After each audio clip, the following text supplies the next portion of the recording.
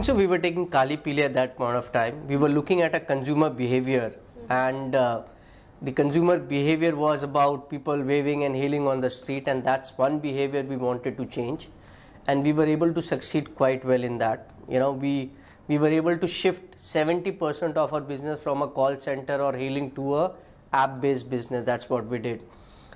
This time, it is not about taking on anybody. I think more than taking on anybody, it is about educating the consumers that what is the right fare and why you should be aware of the pricing, and that's what our intent is. And we believe that the initial few signs are that we are showing good attraction to the consumers. The consumers are asking relevant questions, and that's the whole objective of the commercial, and it is working quite well, we believe. So the genesis of this is I met a daughter of my friend. She's very young. She's about 8 years old, and she came up and told me that my dad doesn't know table of 6, and I was like, what is this?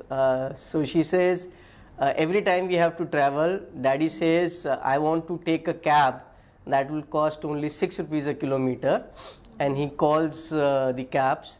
But when I travel and calculate myself and that how much did we travel for about a 10 kilometer distance, actually we pay about 200 rupees. So there is something wrong in the mathematics, and that's where the whole thing came.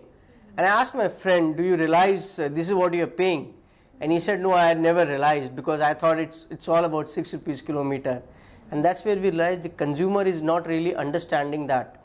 And it is good for us to go and realize them that the perception of Meru being expensive is not really true. Meru actually is a very affordable option available to them.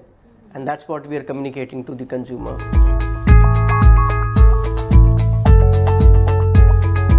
Meru would charge about 20 rupees a kilometer, which comes broadly the same amount.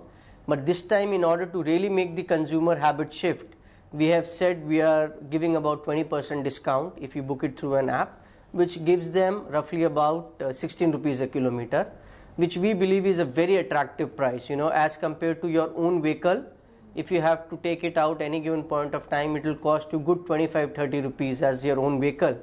So it's an opportunity for consumers to really think, should I give up my car, should I give up my second car and only use taxi as a mode of transportation.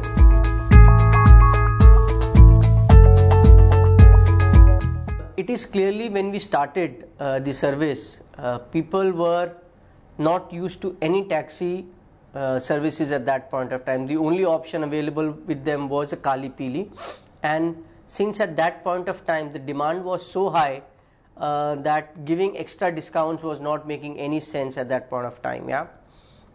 Over a period of time, we have been able to optimize our cost to a great extent. And the reason is we have used technology both at the front end and back end, and we are able to get now through internal accruals itself, we are able to get a optimization of fares.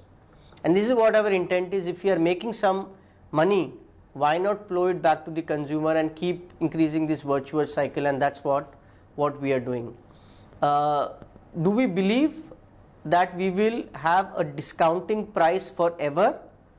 We believe that no, we will drive certain behavior in consumer and give discounts only for that.